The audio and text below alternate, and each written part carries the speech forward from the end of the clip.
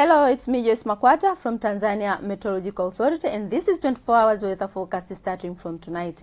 Model forecasts are showing signal of rainfall, especially over some part of southwestern island extending to southern sector of our country. During the night, generally we expect a partly cloudy condition over most part of the country, with these light rain showers expected over Njombe and Ruvuma regions. For tomorrow, we expect Kagera, Geita, Kigoma and Katavi to feature partly cloudy condition, thunder showers over a few areas and sun period. While over Ruvuma and Mtwara, we expect light rain showers over a few areas and sun period.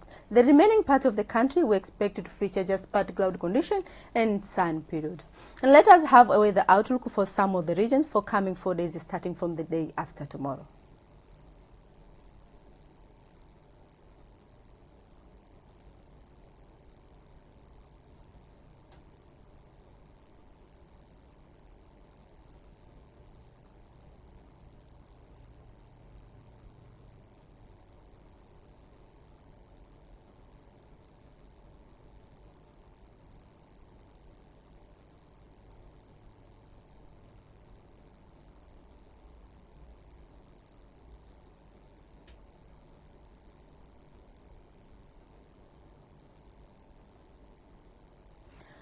From Tanzania Meteorological Authority, this is what we have for today. Thanks for watching and we wish you a good night.